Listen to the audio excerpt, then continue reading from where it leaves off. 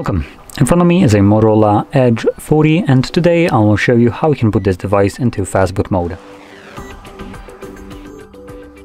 So to get started, we're going to first turn off our device by holding power key and volume up. This will bring our boot options, and here you want to select power off. Once the device turns off, hold power key and volume down, which will bring us to boot mode / Fastboot mode. So this is one way.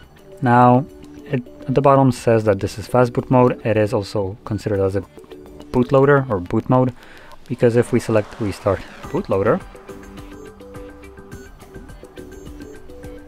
we're back to the same place. Now, like I said, there is also another Fastboot mode, so we can access it by selecting a recovery mode. So you just select it using volume buttons and then confirm using power button.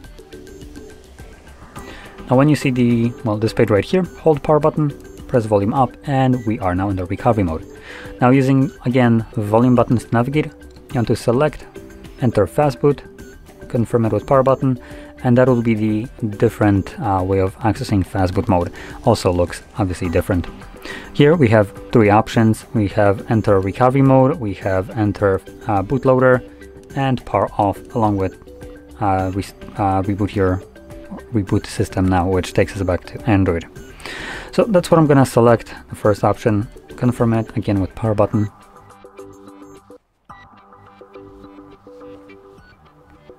And as you can see, we are now back in Android. So if you found this very helpful, don't forget to hit like, subscribe, and thanks for watching.